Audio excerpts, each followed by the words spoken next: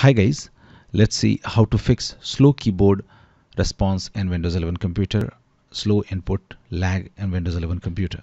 So just right click on start button and then click on settings. Now in the left menu click on accessibility and in the right side click on keyboard. Now make sure this filter keys option is turned off. Make sure to turn it off. Now let's move to second method. Just right click and click on run and then type control keyboard in the run command box.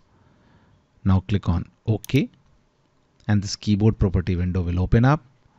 Make sure this repeat rate is set to fast to the maximum and the right. Now click on apply and click on OK.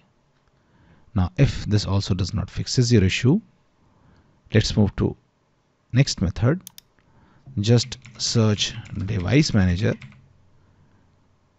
and click on device manager to open device manager. Now just double click on keyboards. Now right click on the keyboard device, keyboard driver and click on update driver.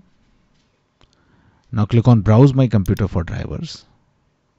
Now click on let me pick from a list of available drivers on my computer. Now select HID keyboard device. Now click on next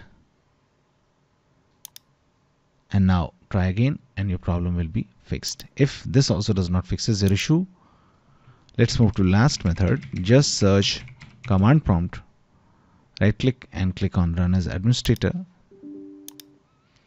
Now you have to run these two commands one by one. I have given these commands in the description of this video given below.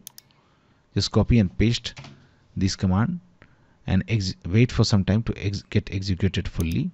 Once first command gets executed, you have to copy the second command and hit enter to run it and execute it fully.